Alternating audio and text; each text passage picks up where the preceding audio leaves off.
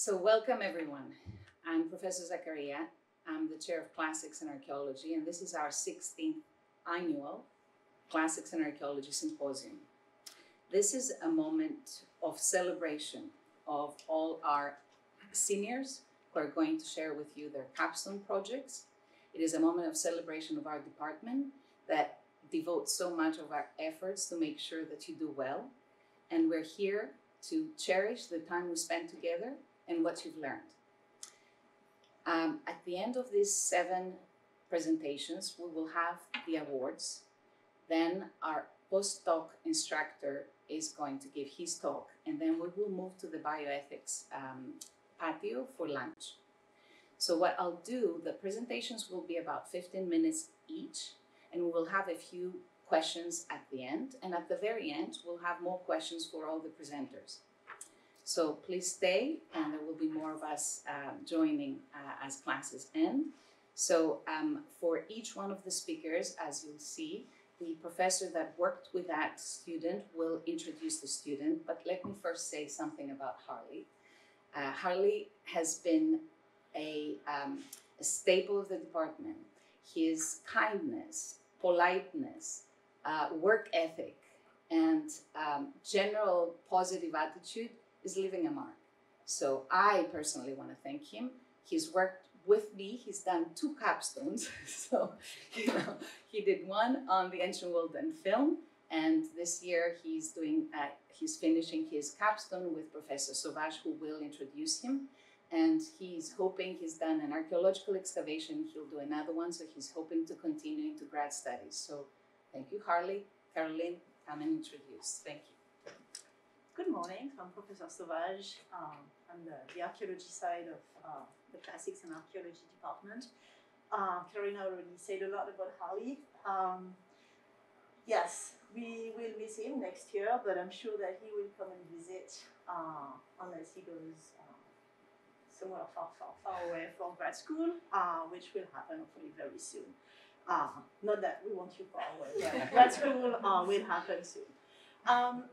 So he will present the result of his research in a class that was on Near Eastern religions, most like, especially in Mesopotamia and the Levant. And it is about the power of language through magic in ancient Mesopotamia. So you will hear everything that you need to know about magic, speech, and powerful being in the ancient world of Mesopotamia. So Harley.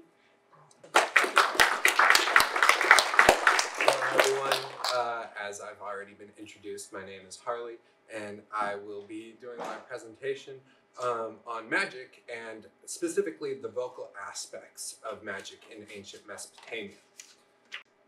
There we go. Alright, so where does magic come from? In short, all magic came from the gods. And the myths of the Mesopotamians help us understand how they conceived magic. In the myth, the Epic of Creation, when describing Marduk, it says, when his lips moved, fire blazed forth. So it can be gleaned that 1, God's words were innately magical, and 2, Marduk's words were more powerful than any other god, because his created a physical manifestation of power when others did not, which also foreshadows his ascendancy to the head of the pantheon later on in the myth. Fun fact, this picture on the screen is the most accurate picture I could find based off of the description in the myth, and it comes from a 1980s Ghostbusters cartoon. Also in the Epic of Creation, the primordial goddess of saltwater, Tiamat, and the opposition to Marduk, is also portrayed with having the innate power in her speech. Her orders were so powerful they could not be disobeyed. While there is no physical manifestation of her power, it is evident that her words are powerful, as her orders literally could not be disobeyed. It also establishes a hierarchy of power. Some gods' magic was far more potent than other gods, giving them the ability to influence some others Some gods had a level of protection from this, however, through items of power, which I will discuss towards the end of my presentation. So, does that mean that humans were also innately magical? No. In fact, through inscriptions and spells, it becomes clear that they rely on the power of gods for magic, often invoking the name of a god or referencing a time that a god used the spell in order to prove its legitimacy. Graham Cunningham says incantations were the principal verbal technique for requesting or representing helpful divine intervention. In other words, humans did not have magical power to do it themselves. The gods that were most commonly called upon were Marduk, Enki, and Shamash. However, there were also more household-oriented gods that they also prayed to as well.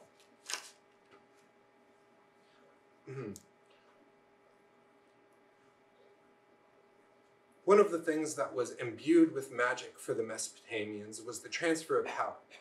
In the Epic of Creation, there are parallel scenes where the two leaders are either transferring power or being transferred power.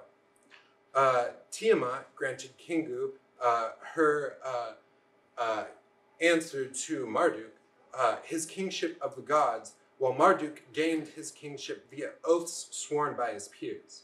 For Kingu, his power was limited to whatever power Tiamat already had and whatever she was willing to grant him, whereas Marduk gained his power through oaths. Oaths are magically binding, and therefore the power that was granted cannot be taken away. That concept would have been the same for the earthly believers, the same as the gods. Kings would have received oaths of loyalty from their subordinates, and that loyalty and power that they gave the king could not be taken away. Whereas governors would have received their power from the king, but that power could be taken away at any time because the king is not swearing an oath to the governor. Witchcraft. Black and white magic. Scholars today argue that there is a separation of magical practices between black and white. White magic being the legally practiced magic by priests and royal magicians, black magic being illegal magic used by witches and sorcerers. For the sake of this presentation, the difference between black and white magic does not matter. Witches, also called warlocks, sorcerers, and sorceresses, were amateur magicians who illegally and secretly used magic to cause harm to another person. Westbrook, the author of Witchcraft and the Law in the ancient Near East, says sorcerers used exactly the same techniques and spells for their illegitimate purposes that the victims might use to defend themselves legitimately. Legal magic was done by royal and temple magicians that were controlled by the government. So therefore, the only reason why witchcraft was illegal was because the government was not controlling their magic. An example of magic done in myth that represents witchcraft comes from the Epic of Creation. Just before the battle between Marduk and Tiamat, Tiamat is outwardly friendly towards him. But the myth also states, Tiamat cast her spell. She did not even turn her neck. In her lips, she was holding falsehoods, lies, wheedlings. It helps set the precedent that witchcraft is done in secret and meant to do harm despite an outwardly friendly demeanor, witchcraft in law. Witchcraft was common enough and enough of a problem for punishments to be codified in Mesopotamian laws.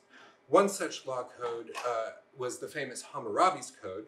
The law dealing with witchcraft was the overall second law in the code. The law summarized says, if a person accused of witchcraft if a person is accused of witchcraft, they must jump into a river. If they drown, they are considered guilty, and the accuser may take their property. If they float and they survive, they are innocent, and the accuser is put to death. So if you want to be a witch, learn how to swim. If you want to make money fast, find somebody who doesn't know how to swim. And so again, the overall position of the law, being the second law, emphasizes its importance. Similarly, about 600 years later, there's an Assyrian law code that states that if someone overhears witchcraft happening, they must report it to the king. And if they could not identify the witch, the king himself would order an investigation to find eyewitnesses or the witch themselves. Setting up an investigation to hunt down the witch is enough of a logistical commitment to know that they took these charges seriously, because anybody could cause harm to another person via magic, and that meant the average person could attack authorities without being identified. A witch's main form of assault was the curse, a spoken spell that was intended to do harm to its target. However, there are no known recordings of curses used by witches. There is evidence of it through mythological precedents, and that comes in the form of the myth, the descent of Ishtar into the underworld, where Ereshkigal, the goddess of the underworld, curses her sister Ishtar, the goddess of fertility and war, with 60 diseases. A curse to her eyes, arms, feet, heart, head, every part of her body. Gods and humans alike were vulnerable to the magical curses. As seen in the myth, curses were often intended to do physical harm and could even lead to death. While the myth does not explicitly state Ishtar died, it is implied by the fact that fertility left the world after she was cursed that she did. Ishtar was only able to be cursed because she had all of her items of power removed from her, which again, we will talk about later. According to Benjamin R. Foster in his book Before the Muses, many counter curses also stated had this like return to sender style to them. So it was the same magic used against them to curse the witch back. Some of the most common form of counter curses were the ones that attacked a witch's ability to speak. We can see in the myth in myth as well. In the Epic of Creation, Marduk sends one of his winds that he controls into the mouth of Tiamat, preventing her from speaking or rendering her unable to continue her magical assault against him. There have been many inscriptions of counter curse incantations found in the archaeological record. One such incantation states, "Until I rip out his tongue, until I send his words back to his mouth, I will not allow his mouth to speak." The ritual, the counter curses seek to mute the witch or the person who is attacking with magic, so that they can no longer have effective magic. Therefore, language, speaking, is the key to magical effectiveness. Rituals were meant to enhance magical power, the magical power of the spell, and required a lot of preparation and had to be practiced in exactly the correct way, which is why there are so many written accounts of rituals, so that they did not mess up the process. Rituals could potentially require expensive and exotic items, limiting who can use them and creating a built-in excuse for them failing due to the incorrect item being used or the item being sourced from a bad location. One of the most common genres of rituals attacked the witch's ability to speak so that they could not continue to magically assault them, which parallels the incantation spoken earlier. One ritual involved putting salt in a figurine's mouth, and the figurine is a substitute for the witch, since the witch is not actually there, and then they burn the mouth. Again, muting the witch so that the magical assault would not continue, and effectively ending any future assaults that they might try on anyone else. Finally, we get to the items of power. The Mesopotamians believed that some objects protected the wearer from magical power as well as enhanced their magical power. In the descent of Ishtar, while going through the 7 gates to the underworld, she was stripped of all of her items of power: her crown, her earrings, her bead necklace, her toggle pins, her girdle of birthstones, her bangles, and finally her garments. She was stripped of all of her items, literally left her nude, which left her vulnerable not just physically, but also to Ereshkigal's attacks through curses. On the opposite end, Marduk gains objects of power when he is elevated to the position of the king of gods, giving him the magical ability and protection to defeat Tiamat. In the Epic of Creation, it says, they invested him with scepter, throne, and staff of office.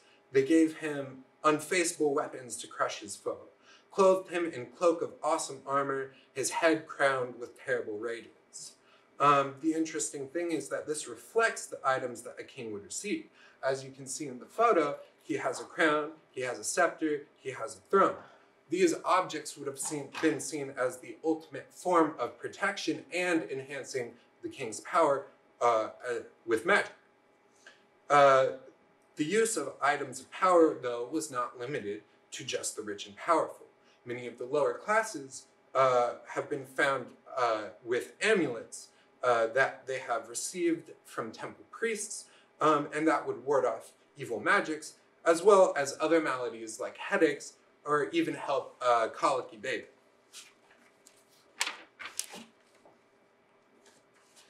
In conclusion, magic was a major part of the everyday life of an ancient Mesopotamian, and spoken language was the most important part of magic.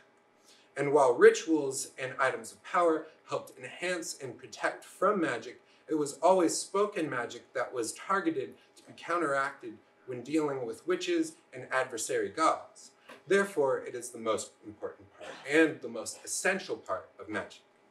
Thank you for listening to my presentation.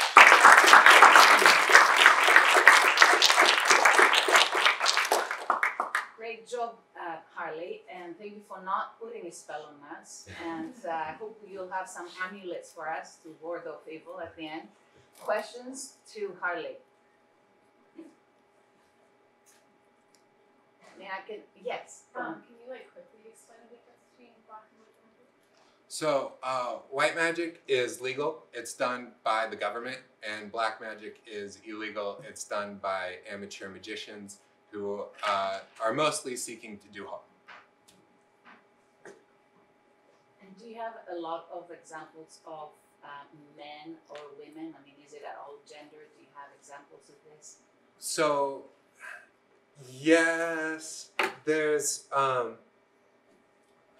it's not exactly written. So like the actual prosecution of witches rarely ever happened because the punishments for being wrong about saying someone is a witch is typically death.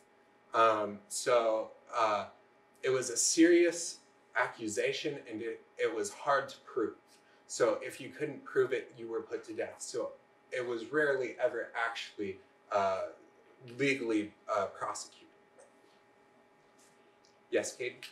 Do you have any favorite spells? Yeah, actually. So the one that I put up there earlier, that was essentially, I will rip out your tongue. There's a whole lot of that. There's also quite a few of like, I will cut your throat. I can't think of like the exact name of it right now, but they get pretty vindictive, some of these things, which is kind of fun to read about. Yes? So, thank you so much for your presentation. I'm wondering, from some of your other classes you've taken, if you found some similarities or differences between what Mesopotamia is doing versus a more classical period or divide?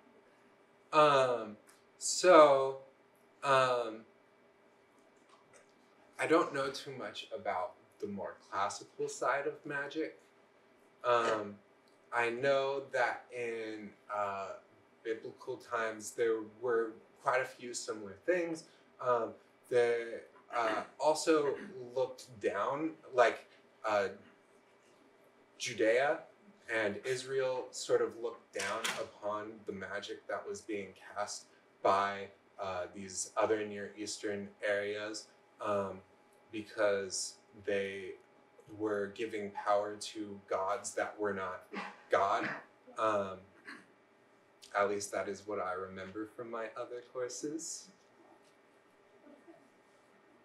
This is great, Harley. I have a couple more questions, but I think since we're a little late, what I suggest we do is we move on, and at the end we might have a moment for all presenters to come up and, you know, again, think about it and ask them questions. So Harley, thank you.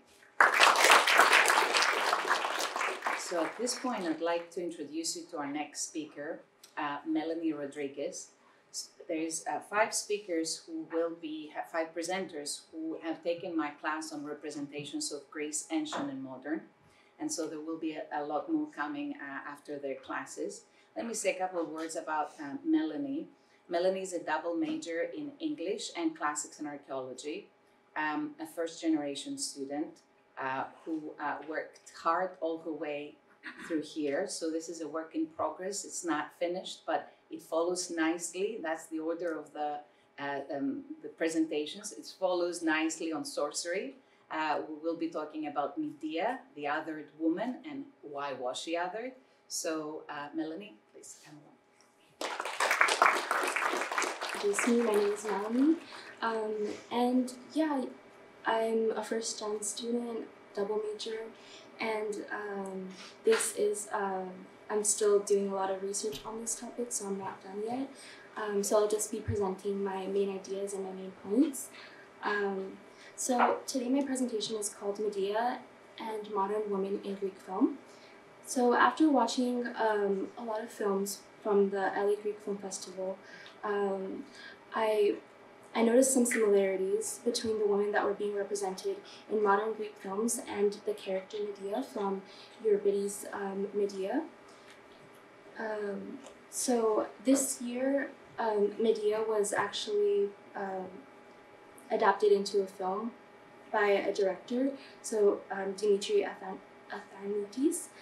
So similar to Medea, the women in the films like patchwork, builders, and housewives, and the construction of modern Athens are all subjected to stereotypical gender dynamics from the patriarchal society that they are placed in.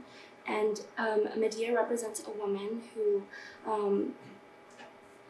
rebels against the patriarchy, and in response creates male anxiety as she challenges the power in from them. Yeah, so I just have some bullet points right here. The stereotypical role from women is mostly recognized as a daughter, a wife, a mother, and are mainly roles that only benefit men and keep the women powerless. During the marriage of Medea to Jason, she had 2 children with him, but then he decided to leave her for another Greek princess, and in her reproach to Jason, she expresses her hatred to him. However, he defends himself by saying that his actions were for the advancement of the whole family. Jason also tells Medea that she does not compare to the princess because she is not Greek. So in this sense, Jason was othering Medea because she is not Greek, and making an excuse for why he decided to leave her and alienate her. In addition, when she murders the princess and her children to spite Jason, he says that a proper Greek woman would have never done that, further othering her from himself and from the princess, which he's comparing her to. And that is a screenshot from the film. And the next film that I will talk about is Builders, Housewives, and the Construction of Modern Athens. So in this film, we are presented with the gendered roles of the household that are fixed in the dynamic of a working husband and a housewife. During the construction of modern Athens, the men turned to easier jobs that did not require much experience and could rely on their physical labor. The women, on the other hand, stayed home to care for the children and tended to chores at home rather than having other jobs. Throughout the documentary, older couples were interviewed and speak about their lives solely based on the role of whether they were a builder or whether they were a housewife. In Stuart Hall's representation, he says that a stereotype reduces everything about the person to those traits, exaggerates and exemplifies them. So regardless, the builder had more power in the dynamic and the relationship because he benefited from having the wife take care of the home and that power imbalance. The divide between the genders in a traditional marriage were made and fixed into the city as it was being created. So this is another screenshot from the film.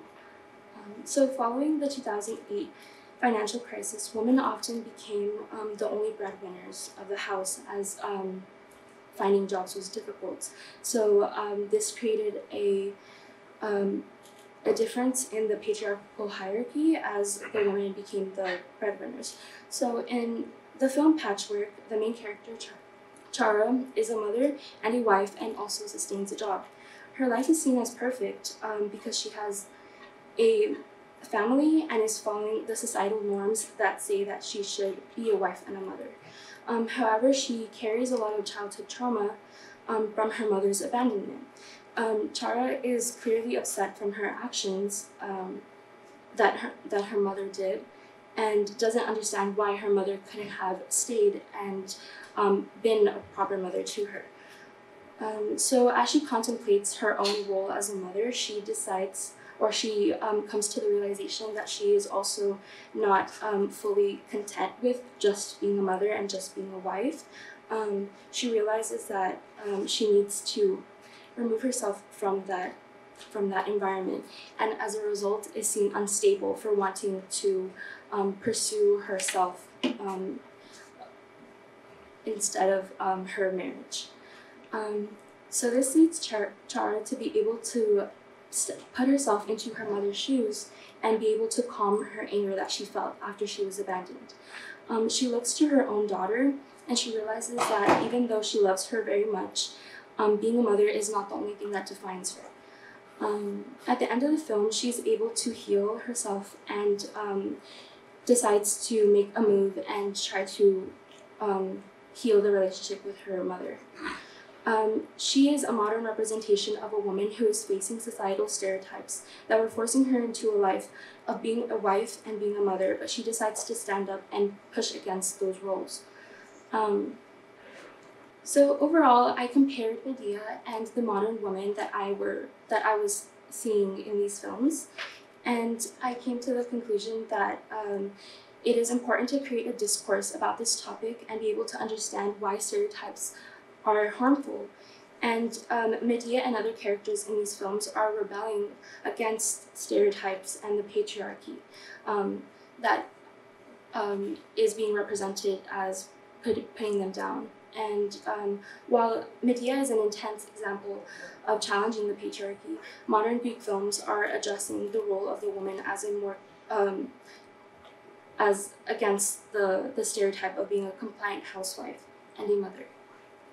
And this is my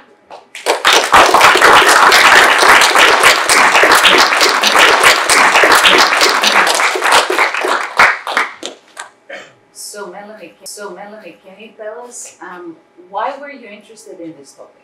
Yeah, so my voice is a little loud. I was interested in this topic of Medea because it reminded me of some stories that I have from my own culture. So the story of Medea being alienated and being othered, I found very similar to the story of this character named Malinche, which is the first woman who was met with Hernan Cortez and became his translator and also had his children. So Malinche is seen negatively, and whenever you do something bad, somebody will call you like a Malinche, or just has a negative connotation. and also because she was a woman. Any questions for Melanie? You should see the film, so yes. Thanks so much for your great talk. I was just wondering about, you're sort of thinking about Medea and, the way that she pushes back against patriarchy. What do you think about, the sort of violence of her response and, her treatment of her children? I mean, is she just kind of passing on the violence that she suffered from Jason? Is it just is it kind of a result of human society, or is it really coming from deep within herself? I just wonder if you sort of had any thoughts about the way that she resists patriarchal authority. Yeah, well, I don't agree with the violence. I don't think that's good. But I think that it was a result of probably the time and just having that kind of like story and that example. I think overall it was like a good way to kind of show that like how she was pushed to that extent, and just kind of like the result of that. And yeah, sorry, I don't know if I answered that. No, Thank you, Melanie. That's good. Thank you for this. Okay. Let me introduce you to Chloe Hightower. Chloe took the course with me last year, so a year ago, as a junior, as she was hoping she would travel to France, I think, in the fall. And the pandemic, of course, threw off all the plans. So now she had the opportunity to think about what she saw last year, find a film and enrich it with what she learned in another class, the course on ancient epics by Chris Gibson. So this is a new work that she wrote for this presentation based on what she had submitted before. So Chloe, please come along. And it is Greek myths in contemporary Greek cinema.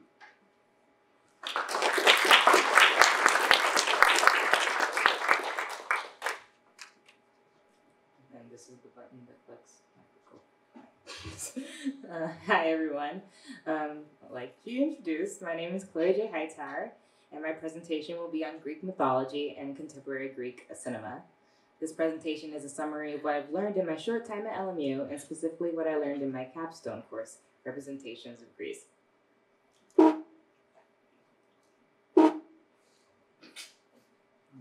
Oh, I'm sorry. The culture of Greece has been glamorized by the West in many ways. Greek culture, already ingrained into our arts and politics, made its way into modern forms of art consumption, whether it's advertising the strength of the Panama Canal or to tell a valiant story in a film.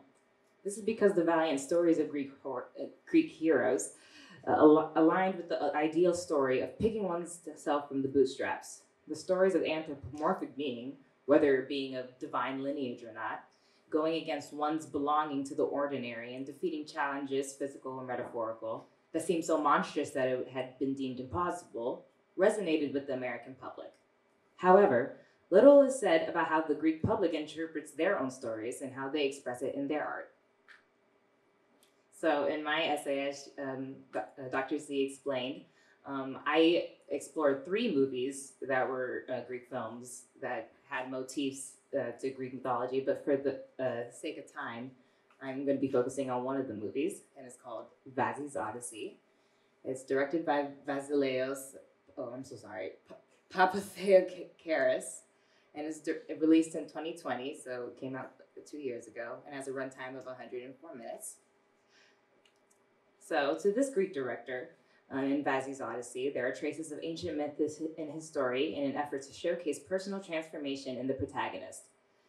It explores personal change in the protagonist through literal and metaphorical journeys, making references and comparisons to the Odyssey and its most notable plot points to illustrate its own story.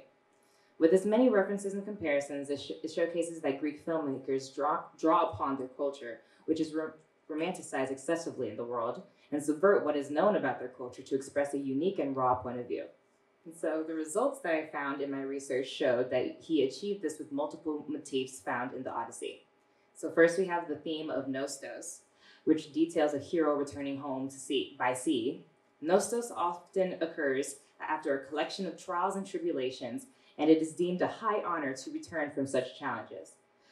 There is also a theme of monstrous obstacles standing in the protagonist's way. And I'll be able to explain that in the following slides. We also have a theme of thievery that is also found in both Homer and Vazzy's Odyssey, and the filmmaker uses this theme to provide catalyst for becoming a better person for the protagonist. And the final motif notable in the Odyssey found in the film is catabasis, in which the film subverts this motif in a form of a drug trip that Vazzy takes. These four motifs collectively bring implications of Homer's classic story with the purpose of supplying the protagonist with transformational situations that challenge his current values and actions. So first, I will detail the motif of the monstrous beings that taunts both protagonists in both stories. So, first, in Homer's Odyssey, the original Odyssey, we have Odysseus leaving Circe's island in Book 12, and him and his crew come across an island of sirens who sing a seductive song. But as instructed by Circe, they all plug their ears and evade the sirens. They then come across a six-headed reptilian Scylla and his whirlpool companion, Charybdis. Odysseus evades the monsters by hugging against the cliff of Scylla's lair, but not without Scylla swooping down and killing 6 of Odysseus's men. So we have these two art depictions of Scylla specifically, and the whirlpool being in the ocean. Sorry. The sirens, Scylla, and Charybdis are the notable monstrous obstacles that stand in the way of Odysseus. And Vasileios Papatheocharis, the director of Vazzy's Odyssey, draws allusions to the monsters standing in the way of the heroes in this film. Vazzy, played by the director himself, is in debt because of a loan he took out for a movie that failed at the box office. Before Vazzy departs on his journey, we see people dressed up in various costumes, such as a unicorn or a teddy bear, outside his trailer. He repeatedly yells at them to go away and that I'm not paying him, which connotes the people in costumes being from the bank that he owes. The director chooses to make debt collectors dress like mythical creatures to remark on the mythical creatures that prevent Odysseus from going home. The people in costumes also remind Vazzy that he cannot run away from his problems, and thus their presence in the film serves as an incentive to proceed with changing his current ways for the sake of him and his family. The next motif that is found in both Vazzy's Odyssey and Homer's Odyssey is thievery and illegal acts. While Homer's Odyssey does not concern with the legal court in his story, there are instances of disobedience in Homer's story that the director infers in his own interpretation. Also in Book 12 of Homer's Odyssey, there you go. Odysseus was told by Circe to avoid the Isle of Helios and to not eat his cattle.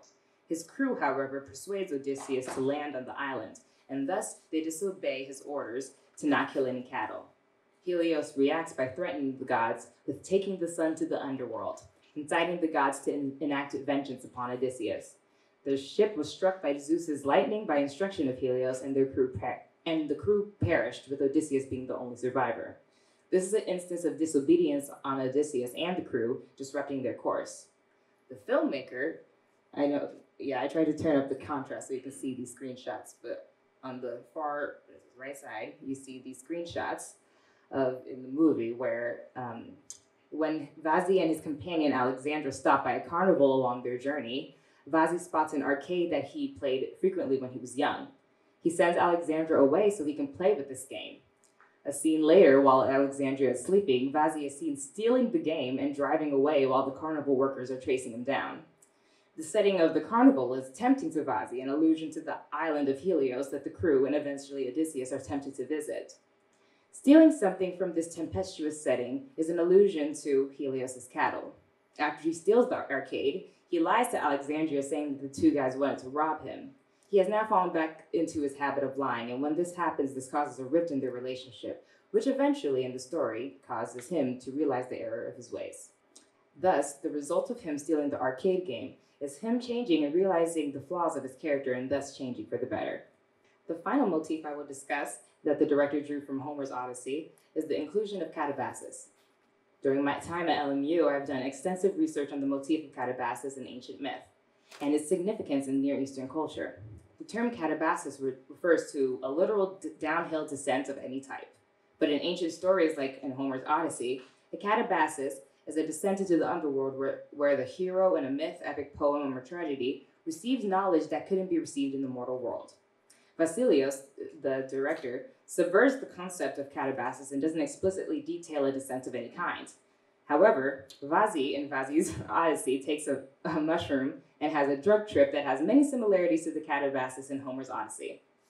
In Book 11, Odysseus is under the enticing spell of Circe still and has been her partner for a year. Initially, deceitfully towards Odysseus and his men, Circe insists on helping Odysseus. He follows Circe's advice to seek the underworld and asks for the blind Theban prophet Tiresias for his advice in order for him and his men to successfully return home. When he enters the underworld, he meets deceased loved ones and warriors and receives many warnings and pieces of advice. Similarly, when Vazi's Odyssey finally parts ways with Alexandria as they both reach Greece, Vazi is still reminded of his debt by his uncle, so then he takes a mushroom and has a trip. During this trip, he has a vision of him running away from ghosts. The director, as you can see, is very hard to see, but those are ghosts following him.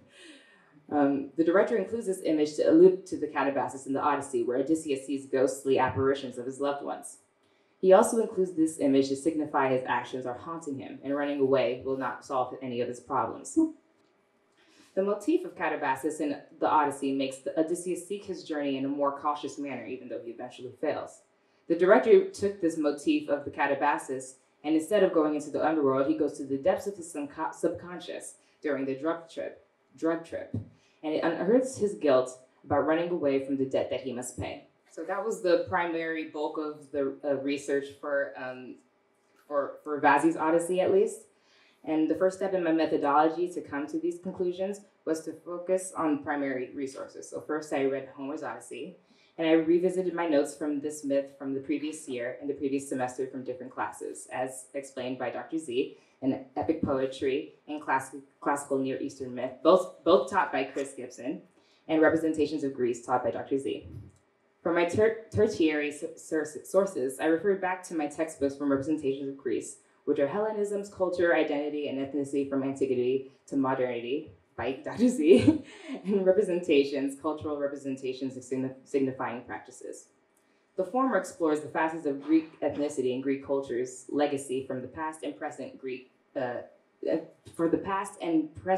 amongst the diaspora.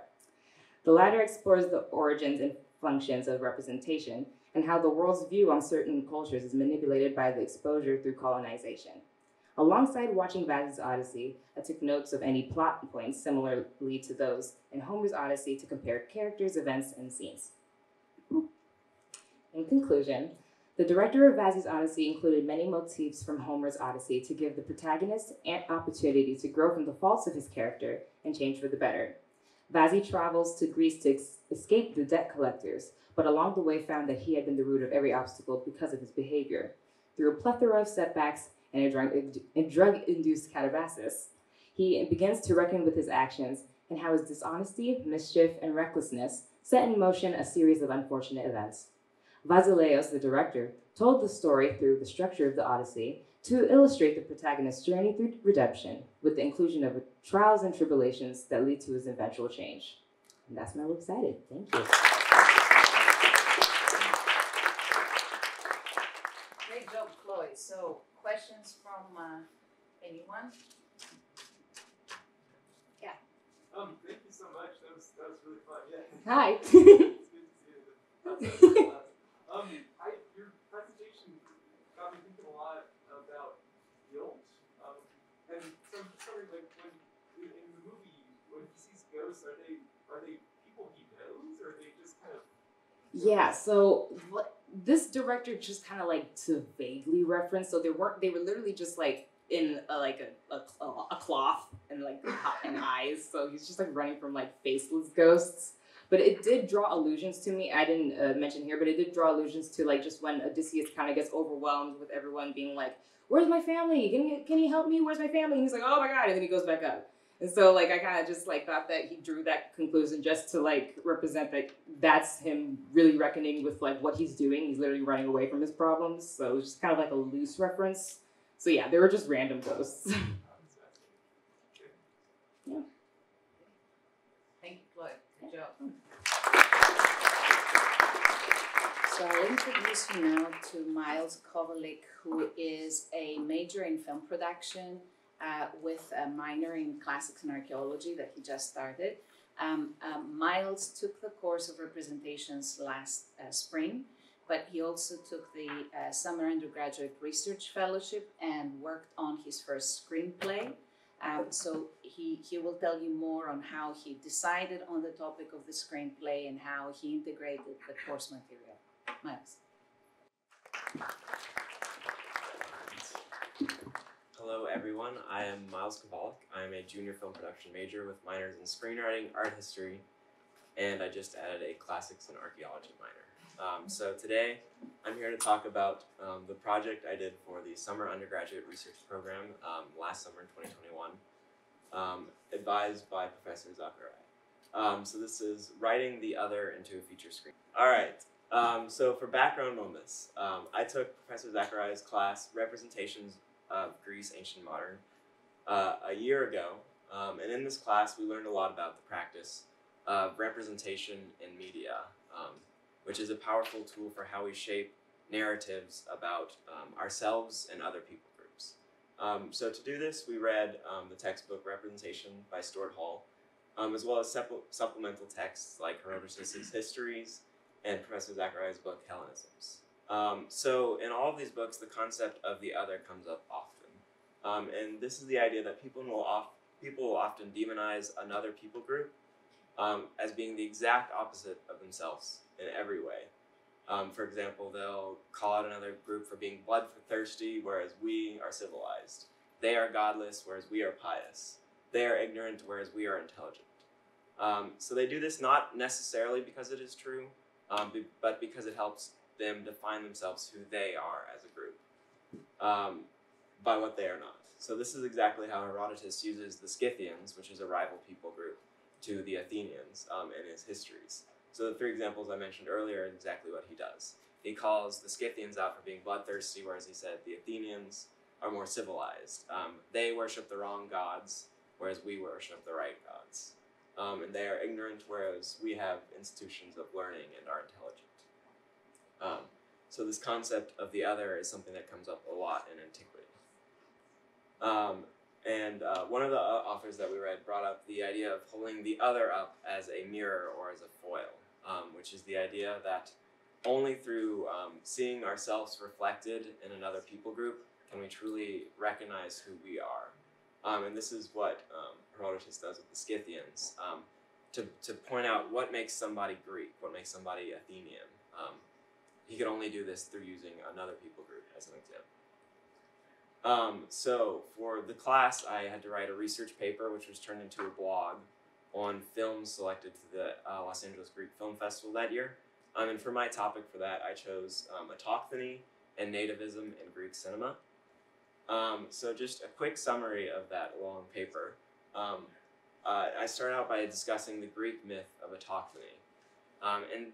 That is the idea that the Greeks were born from the land they live in, and they have always lived in Attica or Athens where they were born. I call this a myth because it is not necessarily true.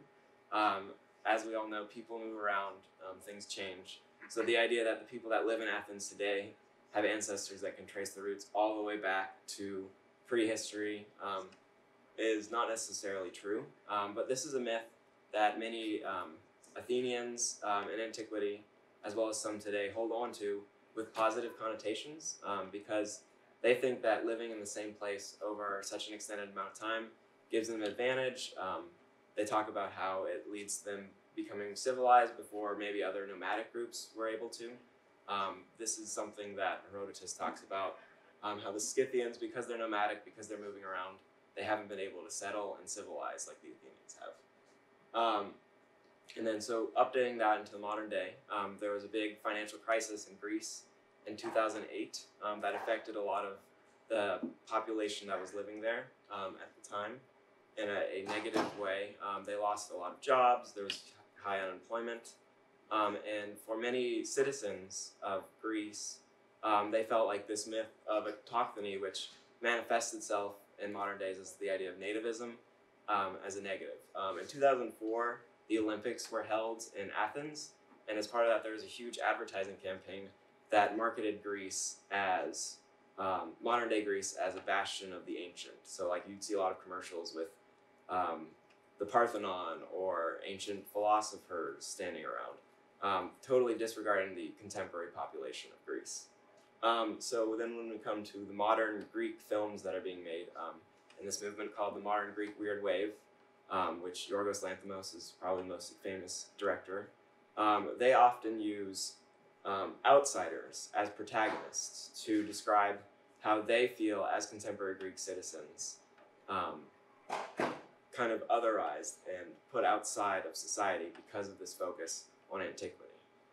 So in a lot of movies that we watched, they use outsiders as protagonists. So this still is from a movie called Daniel 16, which is made by Greek filmmakers in Greece, but Daniel is actually a German immigrant who's brought to Greece and put into juvie in Greece, which is an actual thing that Germans would have juvenile delinquent facilities in Greece.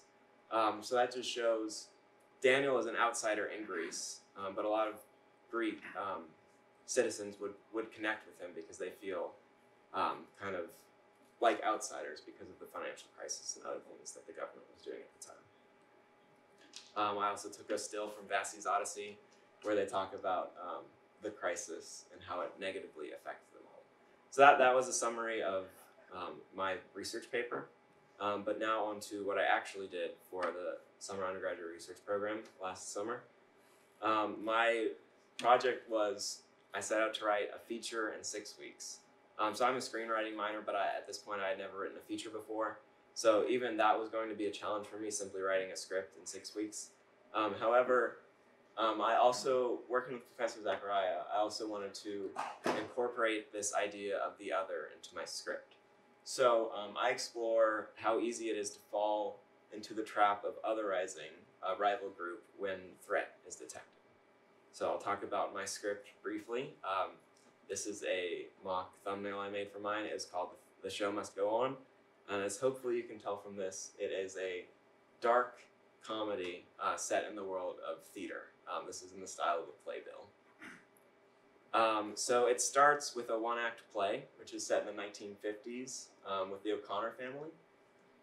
They're kind of this poor family living in the suburbs, and a rich new family moves in next door to them, and they start to otherize them immediately because they see they're more well-off than they are. This idea of character versus wealth comes up as the O'Connors value strength of character, and they think that their neighbors having wealth means that they are weak, they are soft. So they end up otherizing their neighbors who just move in that they haven't really met. Here's a scene from page 10 where Rory, who is the father of the O'Connor family, tells his son about the gaudy new house over there with the new neighbors. He mentions that they haven't even spoken to their neighbors yet, but he can already tell everything he needs to know about them just from seeing their house and the way that they live. And he even goes as far as to say they represent everything wrong with America. So through this process of otherizing their neighbors, they work themselves up into such a fervor that they end up barbecuing their neighbor's dog in revenge for the death of their dog, which they think is caused by their neighbors, even though it probably wasn't. So it has this fiery consequence. And then my film cuts to a small theater company that is putting on this play. And they talk about, they're putting on this play because they want to show how much better we've gotten as a society since the 1950s, which was a time of, communism versus American values. And there was a lot of blind animosity during that era. So the people of Sullivan's Theater think that we were better than that, so they're putting on this play to show how much better we've come, how much further we've come. So there's backstage area. They're in this little small theater in this small town of Columbia, Missouri. However, during the script, a rival theater company moves in next door that is very wealthy. As you can tell, they're well funded. They have all this light shows. They have all this technology. And the people of Sullivan's Theater start otherizing them. And this concept of theater in the fancy way versus theater, like plain theater, is something that becomes important to Sullivan's Theaters. So in a callback to that scene from page 10, Geordie, who is the leader of Sullivan's Theater, talks about a meeting he has with the rival leader. He says, I did not have to spend much time to get a read on him. He goes on to talk about how Sullivan's Theater has been there for a while, so they're, you could say, native to the area, whereas this rival theater group just moved in. And he even goes as far to say they represent everything wrong with theater today. And it ends with a fiery climax, which I won't spoil here. But basically the idea I wanted to talk about in my film, which related to the other, is that we are perhaps not better than the past, as we often claim to be, because Sullivan's Theater, they always claim to be, oh, we've moved past the 50s, we've moved past this time period of blind animosity. However, through the script, it's shown that the idea of the other and otherizing has not gone away and continues to plague us today. So, thank you.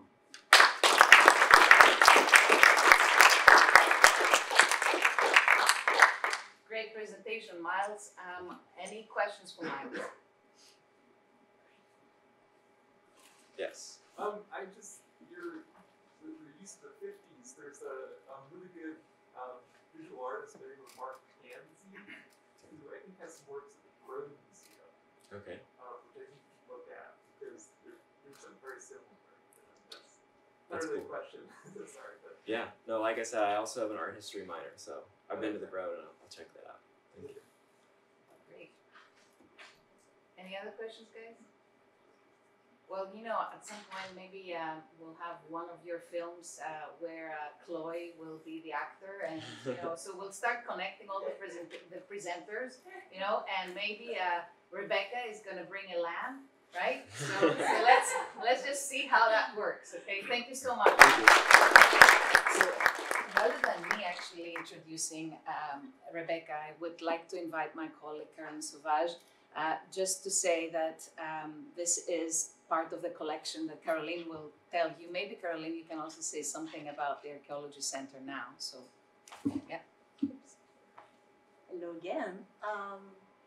So today I'm going to introduce Rebecca and the work that she has been doing for several years, who is still going on in the museum with a brand new team of students who will be continuing also next year on the project, which basically is documenting the lamps that we have in the collection in every possible way, including taking pictures, writing a catalog, etc. And Rebecca will say everything about it, so I don't want to spoil the presentation.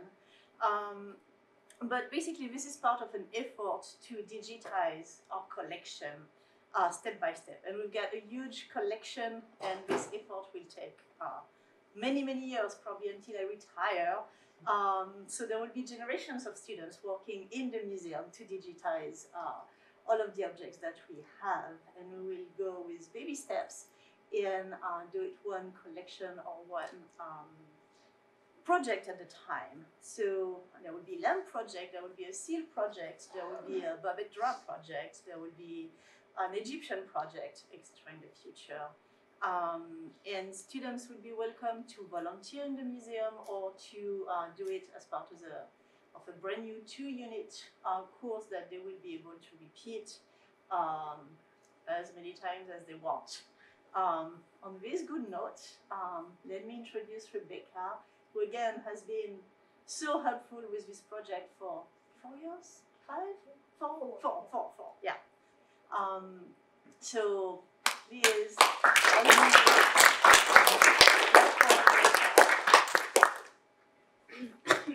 so sorry. Thank you, Dr. Sauvage. So like she mentioned, my name is Rebecca Singleton. I'm a BS candidate in economics with minors in applied mathematics and of course classics and archaeology. And this is my presentation on the LMU LAMP project. This presentation in particular was also recently given at the 14th Annual Undergraduate Research Symposium, the This Is Honors Research Symposium, and a summary of the evolution of lamps with a focus on lamps within the LMU lamp collection was slated to be given at the 2020 60-second student lectures, which I believe was on the 16th of March 2020 and did not happen. But today I'll be talking about the LMU lamp project. Under the mentorship of originally Dr. Matthew Dillon and up until his retirement, and now under the mentorship of Dr. Caroline Sauvage. So I'll be talking briefly about what the collection is, what the collection entails, and our efforts within the LMU LAMP project, as well as my work as an undergraduate research assistant and how that all happens. So, what is the collection? The LAMP collection is housed in the 3rd floor of University Hall. As I'm sure a few of us know, within the Archaeology Center, we have over 270 ancient lamps in this collection.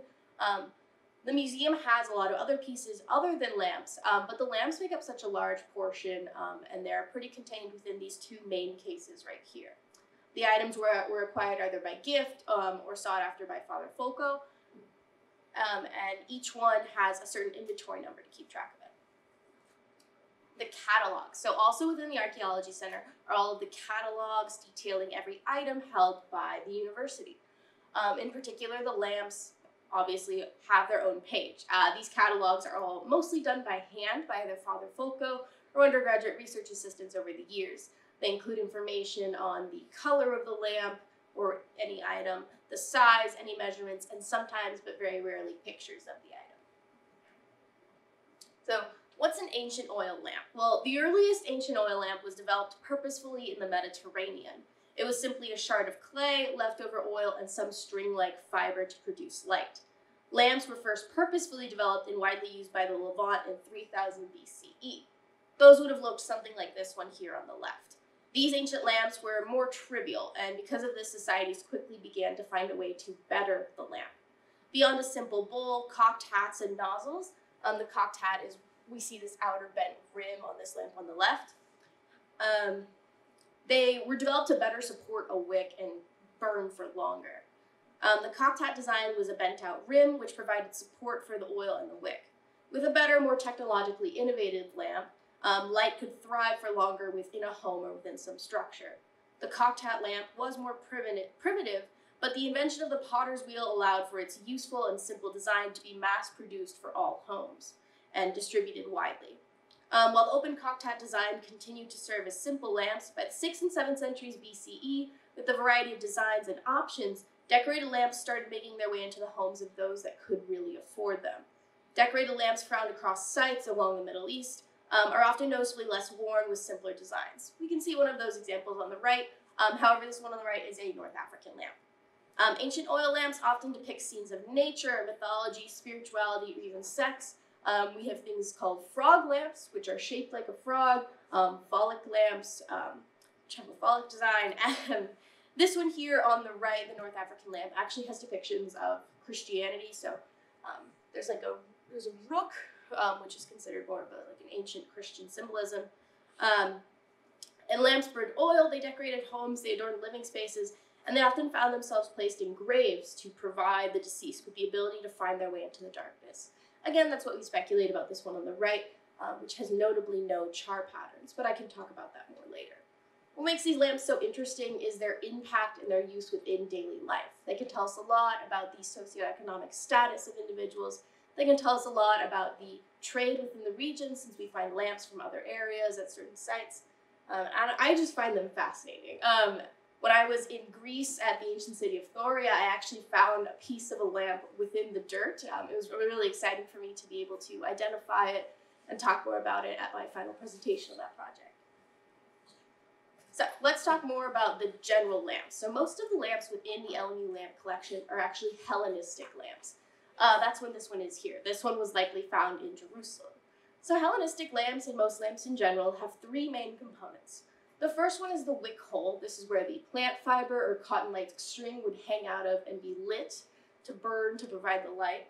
The second portion is the fill hole. That's where you would put some olive oil or some other substance that could burn. And third, more self-explanatory, is the handle. So most lamps within the collection follow this general pattern and have these 3 main components. So let's talk more about what the project is in particular. The timeline, my association with the project, and also the project's associations within the university. So the LAMP project actually began in August of 2018 at my first semester at LMU, under the mentorship of, as I mentioned, Dr. Matthew Dillon within the Department of Classics and Archaeology. It aimed to photograph and digitize all the lamps that the university held to create a collection and create an online database that could be accessed by researchers all around the world. We felt that these lamps provided a lot of important information that researchers could widely have access to given the size of our collection. So we utilize professional photography equipment, general Photoshop protocol, the Munsell color system, which I'll talk more about in a minute, and expert analysis of the collection to create this database, to hopefully move on to create an online database for researchers all around the world. So this is a brief timeline of our project. As I mentioned before, we began in August of 2018. I was one of the first undergraduate research assistants alongside Stephanie Milbrow, who just graduated in May of 2021. By January of 2019, Stephanie and I had received an honors semester research grant to fund a new light box and new camera equipment to create more professional museum quality photos. And by March of 2019, we began working with the William H. Hannon Library to create that online database and understand what that database would look like and the components required to really put that out there into the world. By March of 2020, unfortunately, the COVID-19 pandemic halted our work within the Archaeology Center, and the LMU LAM project was temporarily halted. But before March of 2020, the LMU LAM project had spent over 200 combined hours cataloging and photographing the LAMP collection, and that led to, I don't have that on the next slide, but that led to over 110 entries within our online database. So, these are a few pictures of really what goes on in the lab and what our project looks like. This is the light box that we use. We place the lamp in here to get better lighting. And we take two main pictures. The first one is a forward-facing photo of the lamp, usually propped up on some sort of, the word's escaping me, but it's usually propped up. And then we also take an overhead photo. Sometimes in the case of lamps with potter's marks or stamps on the bottom, we take a photo of the bottom of the lamp as well. And all of these are up to general museum quality. This is a picture of how we take measurements and how we formulate data about the lamp. So this book right here is called the Munsell Color Book. What it allows us to do, it allows us to determine a universal coloring category for each lamp. So we search for the color that best matches what the lamp is made of. And this is an important data point, and especially when we talk about a database for other researchers who can filter by color or by region or by date, having that color is very important. So this is a universal system. We hold this book up to the lamp to determine the color. And this is also used at field sites. I use this at one of my field projects in Virginia, and we just stuck it in the dirt to determine the color. Well, that's what we do with the lamps as well. This is a caliper that we use to measure the lamp. We measure height, depth, and width to get a better understanding of the lamp without actually holding it. So what did we accomplish? Like I mentioned before, we have 110 entries into our digitized database. That's 110 items with complete measurements, Munsell category, color, historical context, and detailed description. That historical context is provided by experts within the Department of Classics and Archaeology, that being Dr. Matthew Dillon, Dr. Caroline Sauvage, and the writings of Father Folco, who usually detailed these as well. We have 108 professionally photographed lamps with at least 2 pictures per lamp, all up to museum quality, and we have 22 raw images processed through Adobe Photoshop. So this is a snapshot of what our database looks like. As you can see, each LMU inventory number is detailed and kept consistent with the original catalogs. We have a general description provided with information provided by the experts. We have approximate dates, usually informed by Father Folco. We have original provenances, acquisition data, and other data such as like height, depth, width, color, etc. So this is an example of one of the lamps that we photographed. This one in particular has 3 photos because on the bottom of the lamp there is a potter's mark, a potter's stamp. So this is one of the inventory pieces, and this is its entry into the digital database, and this is what the catalogs looked like originally before we digitized it. As you can see, it's mostly handwritten, partially typed, and this one we were actually lucky enough to have a photo of it, but this is what we translated into for the database.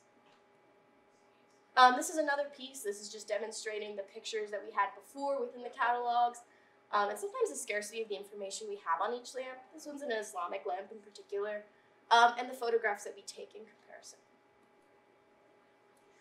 As I proceed to pass on this project and as we train new research assistants, we've actually created a digitized project handbook or manual which includes information on how to handle the lamps, how to name the photographs, how to take the photographs, and anything they may need. Long-term goals for the project. So the LMU Lamp Project is a prime example of ongoing research at LMU. I've been working on this project for a few years, and I'm happy to say the project will likely continue for a few more years. Dr. Sauvage and I actually recently trained brand new undergraduate research assistants to work on this project. But a collection of this size, over 273 individual items, does require many years to complete. And the nature of this project involves consistent work and academic cooperation from undergraduate research assistants and experts within the departments of classics and archaeology. So we hope that this work can set a precedent for future project teams at LMU and can inspire further research endeavors, not only within the Department of Classics and Archaeology, but across the university. And I would like to give additional thanks to the Office of Research and Creative Arts, the Department of Classics and Archaeology, and the University Honors Program for sponsoring this presentation. Thank you.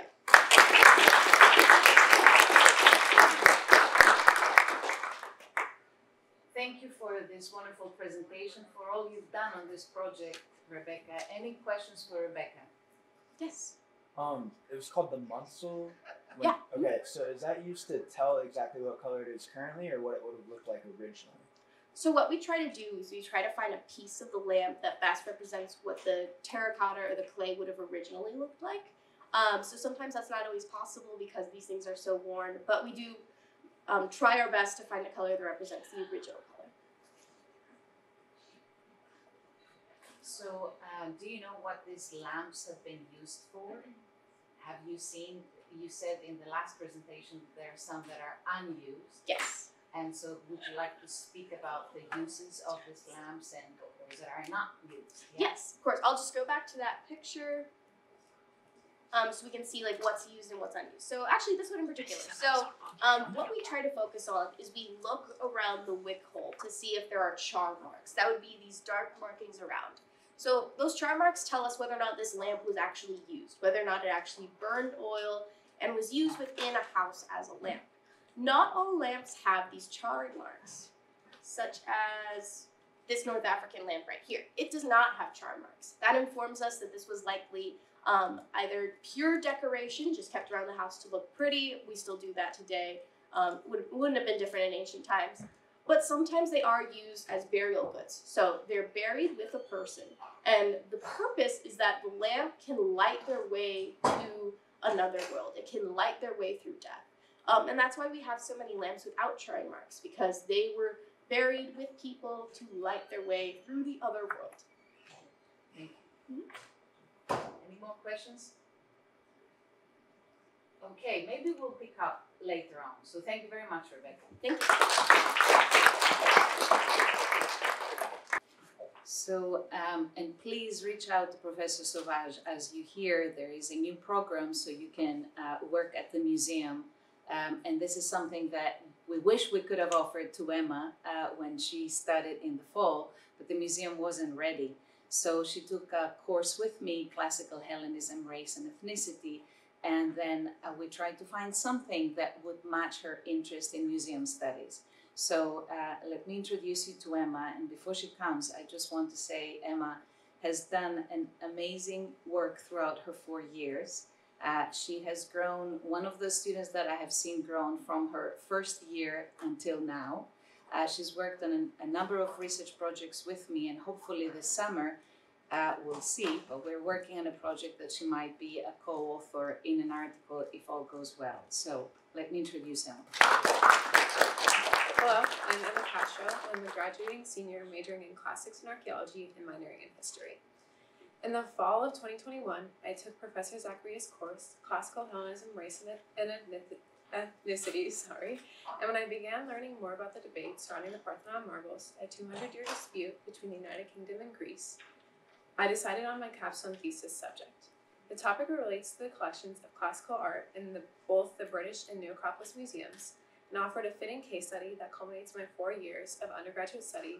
My future goals, as after graduation, I plan on furthering my learning in the field of museum studies. Before I offer my thesis, I will briefly describe what the Parthenon marbles debate is and why it deserves the consideration of an erudite audience. The parley began in the early 19th century when a small crowd of Greeks, Turks, and Englishmen beheld the removal of a metope from the Parthenon, which is located within the Acropolis in Athens. According to the Earl of Elgin, Thomas Bruce, he had received legal documentation known as a firman from the Ottomans to remove the figures from the Parthenon. This heavily debated petition is something that the British Museum continues to assert as genuine permission for Lord Elgin's relocation of the artifacts. In the centuries since, Greece and the United Kingdom have disputed over the legality issue. However, the argument has shifted course over the years, taking up roots in the notion of cultural heritage. And after spending hours and hours and hours of reading peer-reviewed books and scholarly journal articles from both perspectives of the debate, I began to really understood that I understood essentially nothing about the Parthenon marbles dispute. I had yet to break the surface of the many aspects that fueled this centuries-long discord, making it virtually impossible to firmly take a stance on whether the artifacts truly belong in either Greece or the United Kingdom. However, I tend to kind of lean more towards Greece, but that's not really what I'm focusing on in my paper. I, however, learned the many ways in which countries seek to form a national narrative and how cultural heritage arises in the process of doing so. While researching, two questions began to form in my mind that I later used as a guide to the formation of my thesis. So the first is, why does Greece seek to connect to their distant past in the formation of a national narrative? And secondly, oh, I'm sorry. Wait, no, never mind. This is fine. Okay.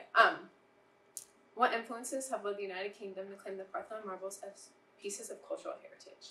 I then expanded on these questions as they provided the framework for my thesis of the paper, which is, the debate surrounding the Parthenon marbles is complex. The issue of ownership is not a straightforward question, but rather engaged with the very construction of national narratives in the colonial and post-colonial world.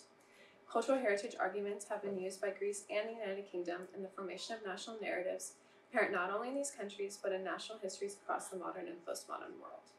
What makes the case of the Parthenon marbles worthy of our scholarly attention is that the artifacts that have been housed in the British Museum are as much of a result of the romantic and neoclassical European imagination of the 18th and 19th centuries as much as evidence of their colonial history. My thesis really only came into fruition after Dr. Zacharias suggested I broaden the scope of my sources used in research, first starting with the history of the Parthenon itself. The Parthenon was constructed in the 5th century following the Persian Wars in commemoration to the goddess Athena. The Parthenon marbles were also sculpted in the 5th century BCE, and at the time they represented democracy, freedom, defeat of the Persians, and unity for the Athenians. All of these ideals reflected what it meant to be an Athenian during the Periclean era, which was roughly 461 to 429 BCE, and influenced the fashioning of a national identity. The purpose of the Parthenon, however, transformed over the coming centuries, later becoming a Christian church and then a mosque. After realizing the many lives of the Parthenon, my research was then spent on the ways in which Greece uses classical past in the shaping of a modern identity. The formation of a national narrative arose in Greece during the 18th century Greek Enlightenment and was further impacted by the Greek War of Independence in the 19th century. Around 200 years into the Ottoman occupation, Europe underwent a movement known as the Age of Reason or the Enlightenment, where European society, from politics to the sciences, experienced major reorientations. One country in particular in Europe that endured radical shifts in its politics and society was France, as they sparked revolution in 1789. The revolution provided inspiration for the Greek intellectual Advantios Korais, who sought to begin a cultural revolution of sorts in Greece with the help of an enlightened France. Korais believed that modern Greece was in historical decline, especially in relation to linguistics, language being one of Herodotus's 4 markers of identity from its classical past. By the time the 18th century rolled around, there was a major difference between the Greek spoken in the classical past and the Greek which had been influenced by Byzantine rule. Not only did Korais emphasize the reorganization of language, but also looked to the West for assistance in the process of translation in order to regenerate modern Greek civilization. The revival of Greek culture during the Enlightenment promotes a continuous national narrative as it seeks to erase Byzantine influence. The fashioning of a new identity in Greece continued during the Greek War of Independence. And after that ended in 1832, the Greeks finally regained their independence, and the now sovereign nation began a search for national identity. As a post-colonial nation state, Greece looked to the classical past to regain a sense of national pride and to create a continuous national narrative. In the 5th century BCE, the Parthenon stood as a symbol of victory over the other, a narrative which could then serve Greece in the Ottoman occupation, which was mid-15th century to mid-19th century, under a similar context. By forging a connection from the past to the present, the Greeks were free from their colonial history. National museums in Greece very rarely stray away from archaeology in the classical past as a way of engaging cultural heritage objects as evidence of a continuous national narrative. The new Acropolis Museum in Greece officially opened its doors to the public in 2009 with its main message clear, that the Parthenon marbles were to be returned to Greece and displayed among the rest of the marbles. In doing so, the museum would bridge the gap between Greece and its classical past to continue this idea of the national narrative. I will now briefly describe how the Parthenon marbles fit into the national narrative of the United Kingdom. When the Parthenon marbles were removed from the temple in the early 19th century and brought to England by Lord Ogan, the Romantic aesthetic was taking hold of Western culture.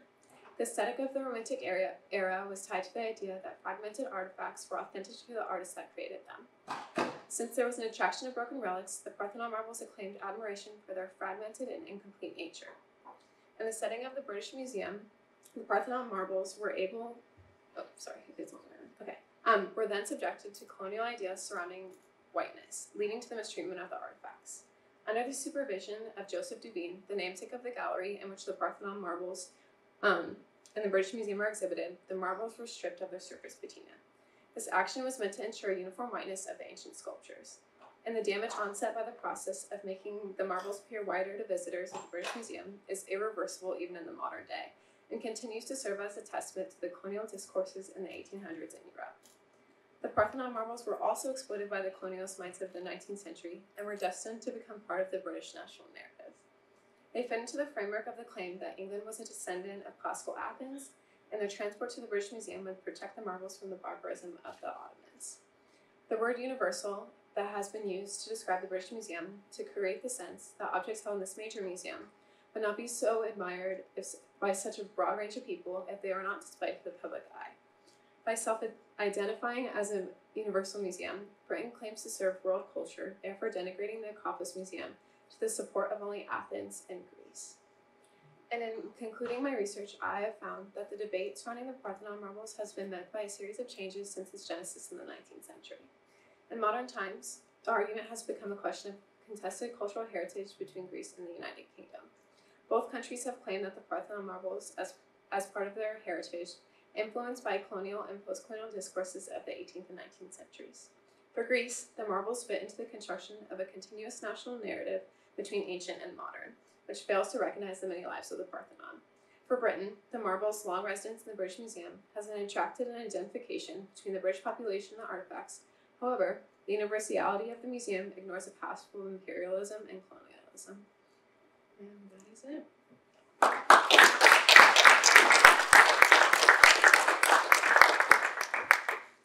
Thank you, Emma. Questions for Emma?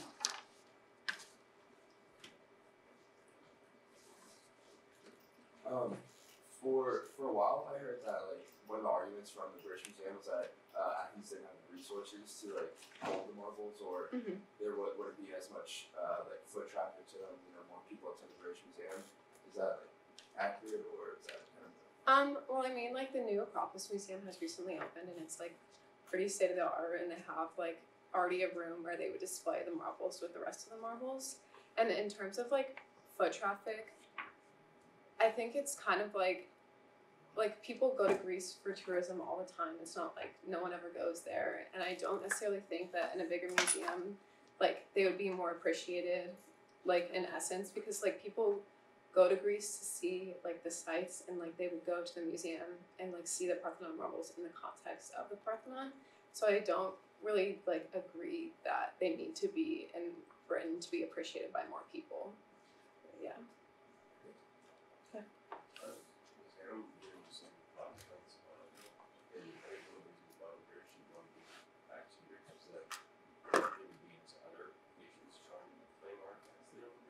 Mm-hmm.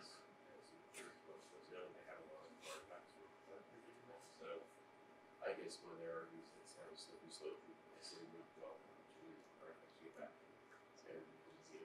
Yeah. Yeah, they say that like if we return this, then we're gonna have to return everything, which is kind of funny. Which ones were you comparing it to? Which artifacts? The Benin? Oh yeah, the Benin bronzes. Yeah. Thank you, Emma. Oh, Caroline.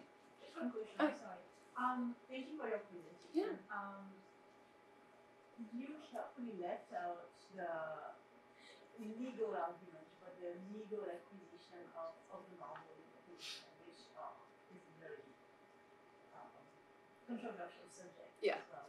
Can you briefly say more about it? So originally, like Lord Elgin had got a firman from the Ottomans where they basically said like you can like draw the marbles and you can take casts of them, and kind of like drew it out and was like, you know what, like I'm gonna take them. And he originally wanted to actually have them in his house, like in his backyard, to display them. But then he ended up selling them to the British Museum. But yeah, there's a lot of controversy over that. But England still asserts that like it's a genuine firman from the Ottomans. But yeah. You have she's written kind of a longer piece on this. So you left out Melina Mercuri. You left out a lot of things. Yeah.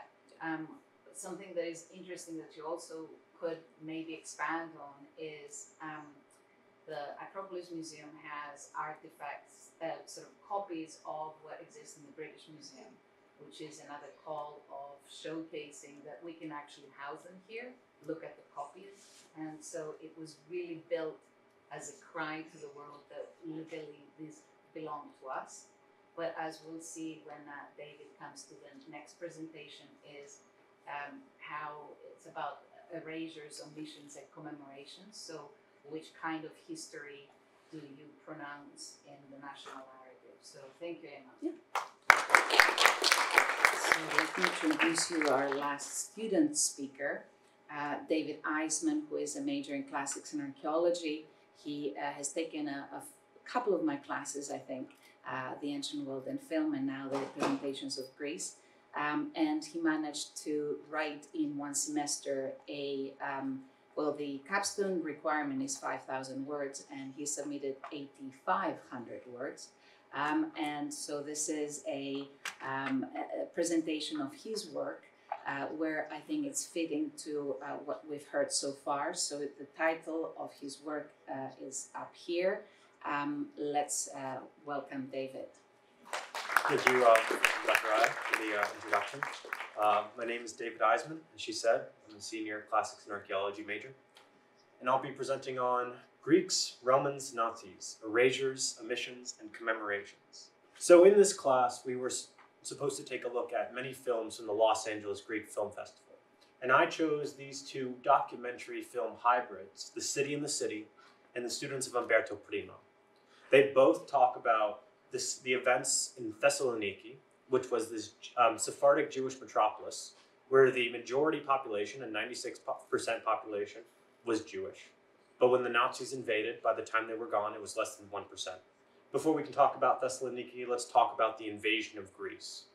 In 1941, the Axis powers invaded Greece, and they split it up into 3 distinct domains: the Bulgarian domain, the Italian domain, and the German domain. Within the German domain was Thessaloniki, this Sephardic Jewish metropolis. Here are some images of the Nazis invading this metropolis, and then I also included this specific image of the Nazis invading the Acropolis, because I thought it was just a very striking image. So what is the specific event that I'm looking at that inspired this paper? It's actually 2 linked events. One is the Black Saturday event at Liberty Square. At Liberty Square, the Nazis forced about 5,000 of the men to gather in this square and basically tortured them for the entire day.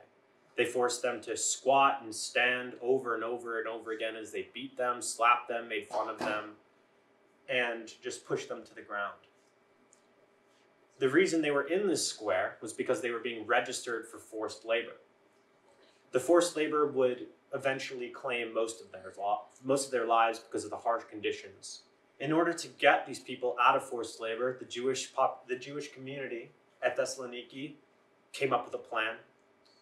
They agreed to pay the Nazis 2 million drachmas, in addition to allowing them to completely destroy the Jewish cemetery at Salonika. They dug up the graves, they destroyed all the tombs, and they reused the rubble to build roads and pools. In addition to selling the land to the Aristotle University of Thessalonica. So what am I talking about with these documentaries? Well, I'm going to talk about in a little bit the Nazi mythological system of erasing cultures and their histories. And what these two documentaries do, The City and the City and The Students of Umberto Primo, is to revive the voices of those who were erased and forgotten and lost during the Nazi occupation. I'll talk about how that works in later slides, but let's first talk about the mythological system of the Nazi Reich, which had three distinct points. First, steal and distort the cultural mythologies of classical antiquity. Second, create cultural mythologies to aggrandize the Reich while demonizing the other, in this case the Jews. And then third, erase the presence and legacy of the other. Before we can talk about the exact definitions of each of these 3 points, let's talk about the 3 forms of mythology. You have first pantheonic. This is how ancient civilizations would describe the natural phenomena in their world through these pantheonic deities. Zeus controlling the thunder and the lightning, Poseidon in the sea. It's how cultures interact with their theologies. Semiotic mythology is the second type. It's introduced in Roland Barthes' mythological work, and it's basically the mythology of signs, how denotations and connotations can be combined together to create the mythology of objects, as well as cultures and the individual signs. And finally, cultural mythologies, which is most of what my paper talks about. Cultural mythologies are how cultures view themselves. These could be foundational myths, such as the myth of Aeneas combined with Romulus and Remus, and how the Romans viewed themselves as descendants of gods and the ancient Trojans. And it can also be the theory of Nordic Hellenism, which I'm going to talk about in a bit, which is the part of the cultural mythology of the Nazi Reich. So let's talk about the Nazi resignification of cultural mythologies. Here's where I'll talk about the theory of Nordic Hellenism, which is crazy. This man, Hans Günther, was a Nazi philosopher who basically wrote a large volume of works claiming that all of classical civilizations were actually Germans. They were Nordic Germans. He, in his book, some dubious scholarship, one of his main points was that you can compare mythologies of Greece and Rome to certain Scottish and German mythologies, and therefore they must have been German. His funniest point was the idea that the word iris translates to rainbow. And since iris refers to the eyes, and Greeks only had brown eyes, and Germans had multicolored eyes, therefore the Greeks must have been Germans. As you can see, a lot of his points don't really hold up when examined individually. But when combined in this large volume of work that was eventually reiterated upon and developed with more scholarship, it almost appeared as though his theory made sense. This adoption and distortion of cultural mythologies of classical antiquity allowed them also to claim the Republic of Plato and completely warp what he was saying. In the Republic of Plato, Plato describes a great myth, which he admittedly is used for authoritarian control of a populace, because he hated the demos, he thought democracy was dumb, and he loved Sparta. In this great myth, people were told that they were born from 3 metals. Those born from gold would become the rulers, those born from silver would be the soldiers, and those born from lesser metals, like copper and iron, would be the producers, the lower regs of society. Hans Günther took that and said what Plato was actually saying is that those born from gold were Germans, and that everyone else were bad and impure, that only pure Germans and pure Aryans can be philosophers. Now, they also, this is the right-angled cross. Many people know it as the swastika. It is not a Nazi symbol. This is from a 4,000-year-old Mesopotamian pottery found in Samarra. This is just another example of the Nazis taking a symbol, distorting it, and making it malicious. In addition to Sparta, the Nazis loved the idea of Sparta as this society of warriors who were oligarchical and only cared about pure blood. And they were able to use this propaganda during the Battle of Stalingrad to basically say that those Nazi soldiers were actually descendants of the 300 warriors at Thermopylae reincarnations of them, and it was their duty to protect Germany against the Russian barbarians who were actually Persians. Now, since we've learned that the Nazis took the cultural mythologies of Greece and Rome and distorted them for their own purposes, let's just briefly take a look at Greece and Rome and how they actually viewed themselves in terms of cultural mythologies. While Greece as a whole is very complicated and their individual cultural mythologies are distinct and unique, the cultural mythology of Athens works really well for us, especially in post-Persian War Athens. Here on the Parthenon, they were using the Centauromachy and the Amazonomachy iconographies in standing in place of the Persians. By describing them as centaurs and women, they were saying that the Persians were barbaric, animalistic, effeminate, and therefore the Athenians were just and right in dispelling them, that they were great warriors. And then the cultural mythology of the Roman Empire, which is almost perfectly shown in the Gemma Augustea, which shows Augustus surrounded by gods and personifications, crowning him with a victorious wreath. The person crowning him is Oikomene, which is the personification of civilization. And on the bottom register is a bunch of slaves who were just nearly conquered, the Illyrians, being dragged by other gods. The purpose of this is that Augustus is bringing civilization to these barbaric lands and that he's the ruler over land and sea. And this is basically the cultural mythology of the Roman Empire. They would conquer lands, they would enslave the populace, and say they brought civilization. And by bringing civilization, they would build monumental architecture, this is the Arch of Tiberius, in their lands that detailed exactly how they killed them the last time, to say, if you do this again, we're going to kill you again, and then build another monumental architecture showing how we beat you. So now that we've learned about that, let's go back to the Reich, the Nazi Reich. They were able to use art just like the Romans and just like the Greeks, but in a different method. They used film to aggrandize themselves instead of monumental architecture. In this film, Olympia, by Leni Riefenstahl, every single German athlete is depicted as a reincarnation of sculpture. This image is very evocative of the Discopolis, a classical archaeological sculpture of an Olympic athlete throwing the discus. In this film, Leni Riefenstahl had a very specific goal. She wanted to show that Nordic Hellenism was a correct theory, that the Greeks and that the Nazis were actually descendants, reincarnations of the Greeks, which were actually Germans, by the way. And then they were also able to demonize the Jewish people as the other. While monumental architecture took decades to build and could only be in one place, propaganda posters, as shown in these four, could be mass-produced and placed everywhere.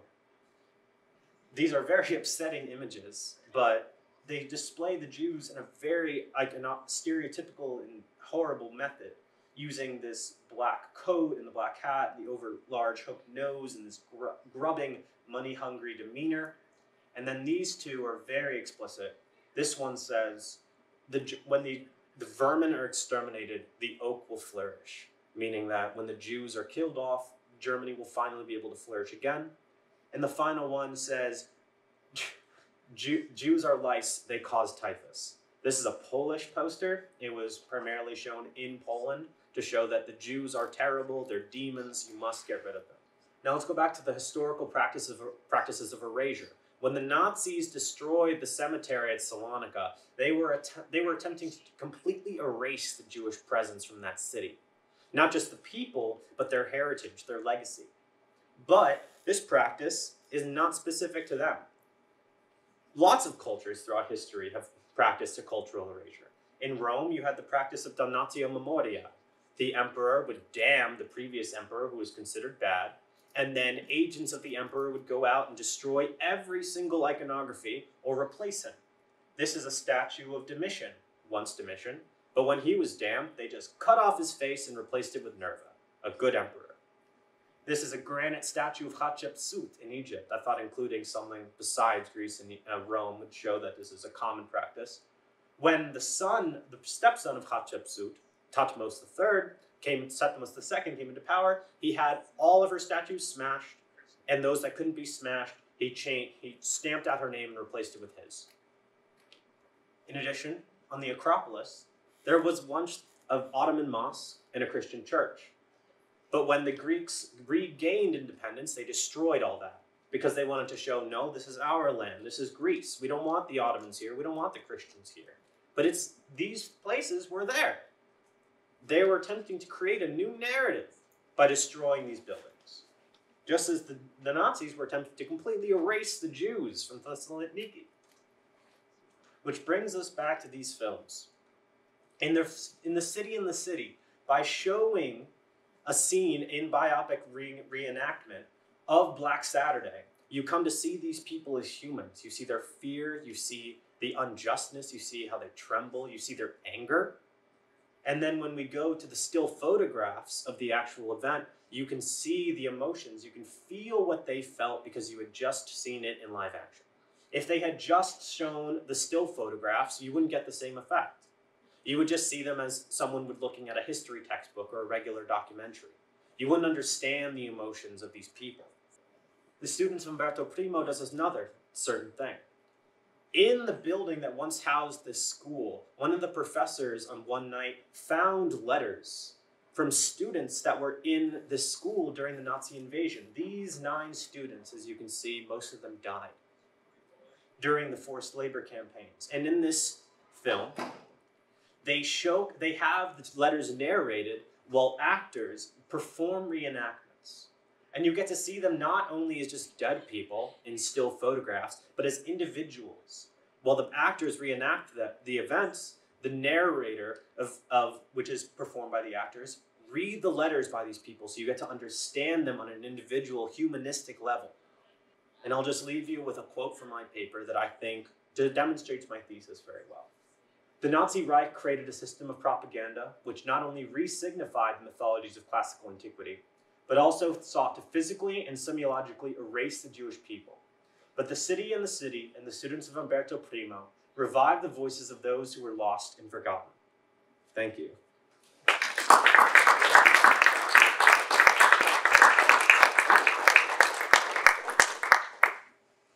Thank you, David. Questions for David? Really great talk, David. I'm just wondering, I don't know much about the Nazi invasion of Greece, but do you know anything about whether there was sort of how the Nazi aggrandizement of Greek civilization and culture kind of was how Greeks who were being invaded responded to that? Because there was also a kind of valorization of the classical past by Greek nationalists. I mean, do you know how they responded to this, this foreign invader that was also kind of, valorizing or glorifying parts of the classical past, but in a way that was obviously hostile and destructive? It is an interesting point. The Greeks definitely didn't respond well.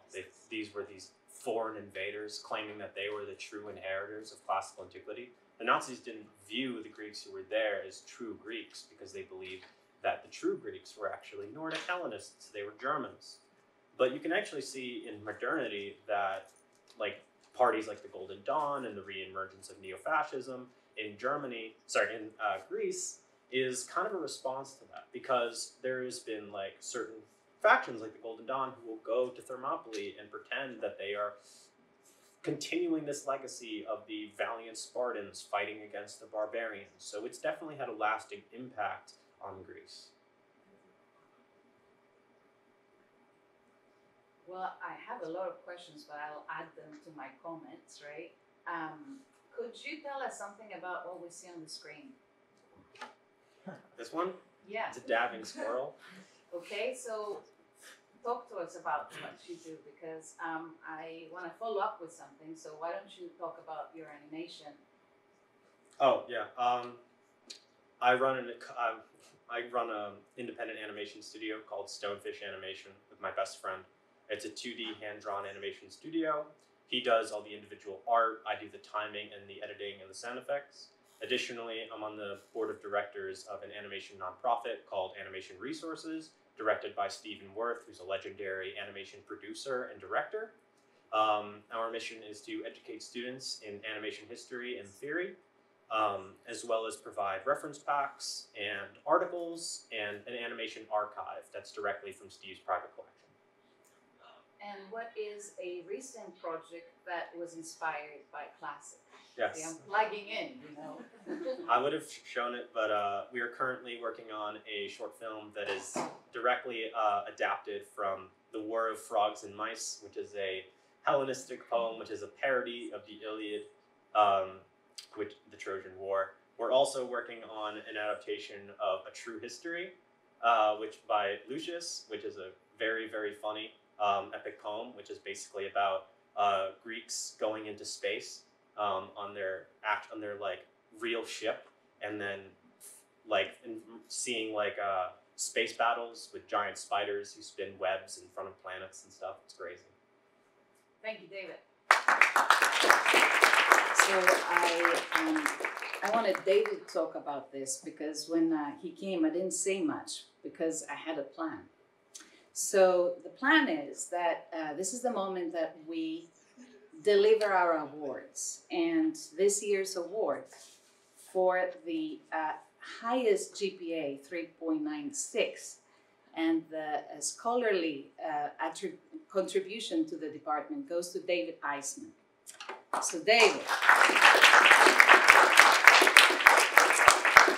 I want to also tell you that because in recent years we were a department that had many tracks, and then probably about 8 or so years ago, the Department of Classics and Archaeology that still has and caters to so many interests, we became one major CLAR, Classics and Archaeology.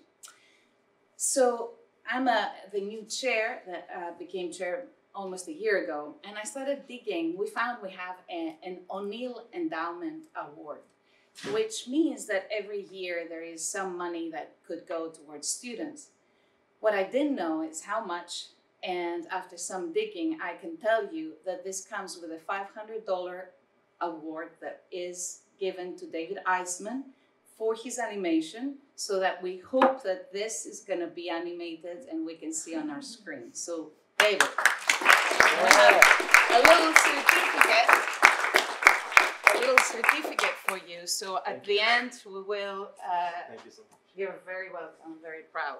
So we will have some more pictures, and this is the moment that I want to acknowledge all the people that have helped us get this far, and welcome a few of you who are here. So the first person that I'd like to introduce, and you may already have met her, is our new Senior Administrative Assistant, Isabel Davis. So why don't you get up, Isabel, and say hello.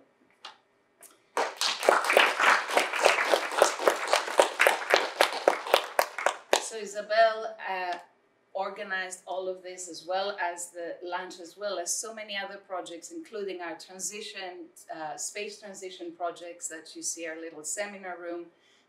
She received her MFA from LMU and finished, I believe, last year, and started with us in January. So I am grateful to have her here. She will also be helping us with spotlighting students and alums. And yes, we're fundraising. Yes, we are. Okay. Thank you, guys. Nice meeting you guys, and to those I haven't met yet, I'm sure I will in the future. So it's nice to be a part of this program. Thank you, Isabel. So another person that has really helped us revive our Classics and Archaeology website and done so much for technology for us is our guru, Shane Yano. And Shane, can you come up here? Shane has also helped Caroline create a sign-up page and has been so valuable that before he graduates, we're so proud of, he's going to Japan, and we're so proud of what he's done so far. But I'm just gonna clone him. We need a few in every department. So this is, I nominated you, and so this is the Student of Employee Year nominee. So that is for you.